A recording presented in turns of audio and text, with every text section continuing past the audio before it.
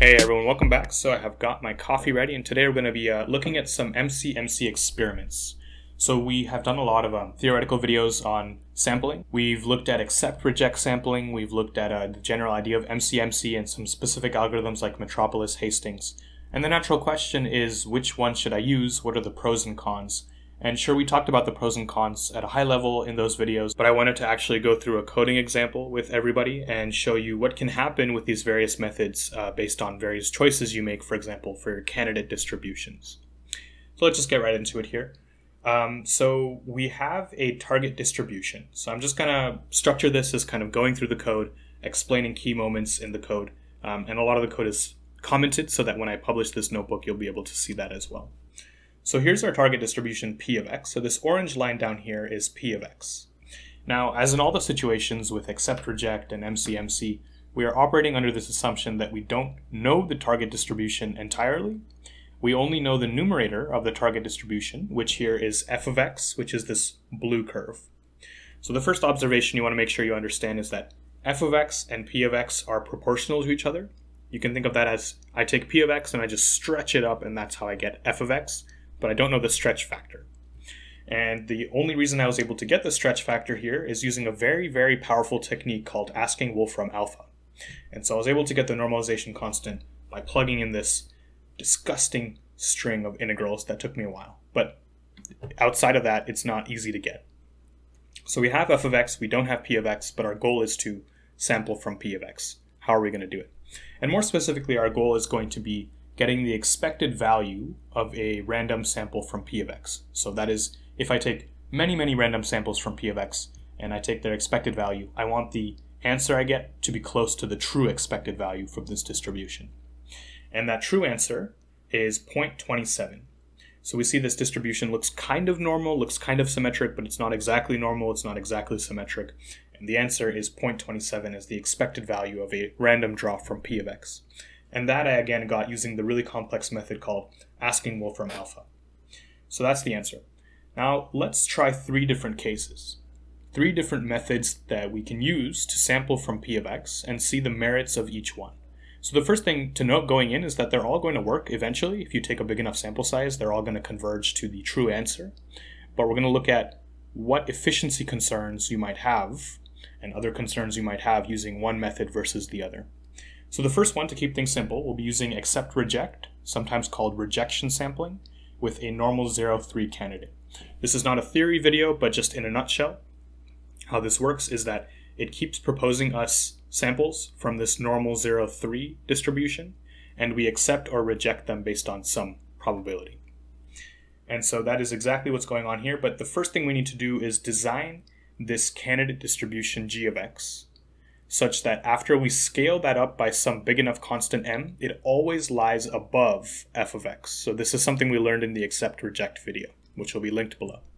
So we see that using m equals 1 with this normal 0-3 distribution isn't going to cut it. So this is, in other words, just saying using the distribution itself, scaling it by a factor of 1. We want this orange line, which is mg of x, to be always above f of x. And clearly that's not the case here. What if we use m equals 10? It's better, but still it needs to be even bigger than that. Using m equals 1,000 seems like overkill. It seems like this orange line is clearly above the blue line, which is way down here. But even then, it's not sufficient, because if we go down here and I limit the y-axis to very small values, we see that for certain values of the x variable, the orange line is still below the blue line. And the reason is that this normal 0-3, its tails have just shrunk so fast that it's going to have to get multiplied by an obscenely large number in order to be always above the blue line. And so we'll stop at 1,000 here because it should be okay. It's not going to give us exact results, but it's going to be okay for now. And now this chunk here you're looking at is the actual meat of the accept-reject algorithm. So I've commented here, pretty simple to write, really. You just say, I want to do 1,000,000 rounds. So again, I want to emphasize this is not the number of samples we're going to get in the end. This is just the number of candidates that we're going to sample from g of x. And the number of samples we get depends on whether we accept or reject each candidate. So for 1,000,000 rounds, we're going to grab a candidate from the normal 0-3 distribution. We are going to compute the probability of acceptance, which is here, straight from the theory video. And if our random variable we get from NumPy is less than the probability of accept, then we go ahead and just add this to our growing list of samples, okay? So at the end, we had 1 million different trials where we could have accepted the sample. How many of them did we actually accept the sample in this case? 6,748. That is not a lot, my friends. So the efficiency calculated as the percentage of samples we accept, is 0.7%. Let that sink in for a second. That's less than 1%. So we're saying that we had 1 million possibilities to accept a sample. In less than 1% of them did we actually accept the sample. And the reason for this is just because of how big M is. Remember in our accept reject video, we said that the bigger M gets, the less likely you are to accept a sample, and so the less efficient your sampling method is. And since our M was 1,000, it's barely ever going to be the case that we accept a sample, so that leads to a really bad efficiency. And let's see how well we did on the actual question at hand, which is getting the expected value of this distribution. So the empirical expected value, meaning the average of all samples that we accept, the average of all these 6,700 samples, is 0.32, and the true expected value we saw in the beginning was 0.27. So not great. Close, sort of close, maybe good enough for some applications, but it's pretty far off if you ask me. And so this is the histogram of all the samples we got. It's pretty jagged in my opinion, and the orange curve is P of X. So we see that it does generally follow the shape of the distribution, but there's a lot of error as well. Let's try to do a little bit better. So before we move on to MCMC, let's stay in the world of accept reject, but let's just change up the candidate distribution. Because the crux of the issue, we said, was the fact that M had to be scaled up so much. But let's step back even further. Why did M have to be scaled up that much? And the reason is that the candidate distribution, let me scroll up here, was centered at 0, but our true distribution is clearly centered at something higher than 0. If they are more centered at the same place, then I wouldn't have to scale up the candidate so much for it to generally be above f of x. If they are centered at different places, then I'm going to have to scale up the candidate by a lot because I need even its tails to be above all of the f of x distribution. So let's pick something that's centered at 1 and hope for better outcomes. So we're going to be using a normal 1, 4 candidate. So I've changed the mean of the normal distribution to 1, so it's centered closer to the center of our target. And I've also increased the standard deviation so it has fatter tails. And now let's do the same experiment. If I use m equals 1, clearly that's not going to cut it. M equals 75, I just jumped there. It looks like it's always above f of x. Let's zoom in a little bit. We see that for a zoomed in version of the density, the y-axis, there's still cases where mg of x is below f of x, but again, for the same reasons as above, we're going to live with it for now. But the key observation here is that we only needed m equals 75 to achieve this same outcome using this better target, or using this better candidate distribution, versus before using that terrible candidate distribution, we had to use m equals close to 1,000 to achieve the same picture. So that's the big difference here. And now I run the same code. This code is the exact same. And we see the number of samples we collect now is 90,000. And so the efficiency is 9%. Still not high by like objective standards, but if you're comparing less than 1% efficiency to around 9% efficiency, that is a really good improvement. That means that on average, we are going to accept 9 times, more than 9 times as many samples as we did before, which is good. And let's do the same analysis. We see that it's just as far off, probably because of this issue with the tails being mismatched, but the key is that we were able to get the same level of accuracy in estimating our true expected value, and we were able to get a lot more samples, have a lot more efficient technique. And now before moving on to our last case, where we talk about MCMC, let's take a look at the correlation diagram. In the correlation diagram, so the picture you're looking at here, the x-axis is the previous sample, and the y-axis is the current sample. So we keep accepting or rejecting draws from g of x, and if we accept them, we add them to our list. So this is just saying, is the last sample we got correlated to the next sample we got?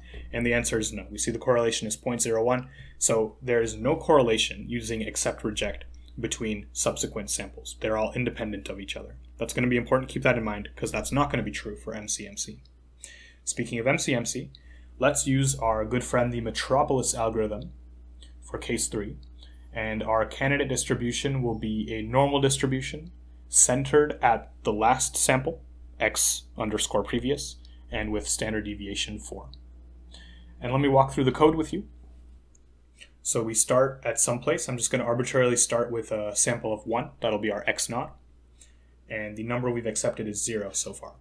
And again, n is 1,000,000, so we're going to walk through all 1,000,000 trials, and then we're going to sample a candidate. This should say normal here. We're going to sample a candidate from the normal distribution centered at the previous sample and with standard deviation 4. And then just like with accept reject, we're going to calculate our own probability of accepting this sample, and that's going to be minimum of 1 and the ratio of the function values of the current candidate to the last sample. So this is coming straight from the theory of MCMC, or more accurately Metropolis algorithm that we saw in that video, also linked below. And if our np.random.random is less than the probability, then we go ahead and accept this sample. So this candidate gets accepted as our next sample. Otherwise, we just carry the last sample forward. And so we also need a burn-in, because we know with MCMC methods, eventually our Markov chain will start sampling from the target distribution, but for the first many samples, it won't. So the burn-in is typically something like 1,000 or 10,000 or something. So we'll just use 1,000. And so retained samples is all of the samples we got starting at sample 1,000 going on to sample 1,000,000. The first thing to note, even before we look at any of the accuracy measures, is that using Metropolis, in this case, we were able to get 999,000 samples out of the 1,000,000 trials that we did, which is an efficiency of 99.9%. Clearly better than the 9% that we got with the best version of accept reject, clearly better than the 0.7% we got with the first version of accept reject. So this has the potential to give us a lot of good samples and not throw away a lot of data. And also another auxiliary measure we can compute is the fraction of samples that were accepted, because if you remember in our Metropolis algorithm, there was a step here that said either you accept the current candidate or you don't accept it and just carry over the last candidate forward. And so we get about 50% either way. So 50% of the time we accept the current candidate, and 50% of the time we roll over the last sample forward. And there's no hard and fast rule about what that number should be, but empirically, or if you look at some studies, people try to aim for around 30 to 50% using the normal distribution here. So good shape. And the last question we have to answer here is, does this actually do the job? Does it actually get close to the true expected value? And if we draw that again, we see it gets a lot closer to the true expected value. So the true expected value is 0.27. Using the Metropolis algorithm with this normal candidate, we're able to get 0.28. Clearly better than the 0.32 we were getting with accept reject. And finally, let's look at the correlation, because we want to see all sides of the picture. If I draw the previous sample versus the current sample for this Metropolis algorithm, clearly they're correlated. There is a 0.81 correlation. You can see it visually. So that is one of the drawbacks of Metropolis. Even though it does give us a lot of samples, even though it does get us closer to the true answer of the expected value, one drawback is that we have to accept that the samples are correlated with each other. So that's it. That was just kind of a sampling roundup, going through different sampling techniques, how you would code them, comparing them, highlighting the importance of your candidate distribution. That can make a big deal in your efficiency. Yeah, so if you learned something, please subscribe, and I'll see you next time.